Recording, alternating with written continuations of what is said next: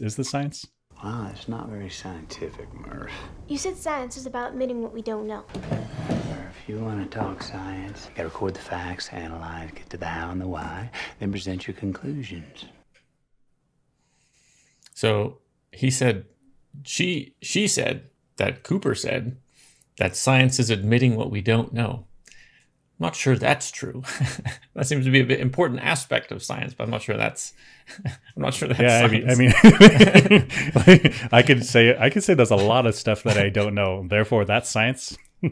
Yeah, I could say I don't know everything. Therefore, science. Master level scientist. I don't know anything. Done. That's all. That's actually all you need to do to get a master's. Just publicly declare you don't know anything. You don't know anything. What do you think about that thing? I don't know. What do you think about that thing? That's scientist. Scientist right there. Right here. Scientist right there. Does Coop know what science is? This is like a grossly understatement to the kid. Mm-hmm. Yeah, and then he says you got to get to the how and the why. Is that science? Gosh, in principle, no. Why should be not a question that scientists answer.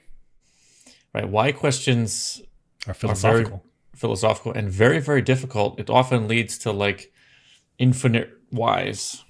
Right. That are hard to deal with. So that are loaded with perspective, which as scientists, we try to be irrespective of personal perspective. So maybe someday we can answer some why questions, but it seems like we're pretty far away from those why questions right now. Are you saying that you are publicly declaring that you don't know stuff? I do not. Been trained well. Yep. I don't know. That's science. Yeah.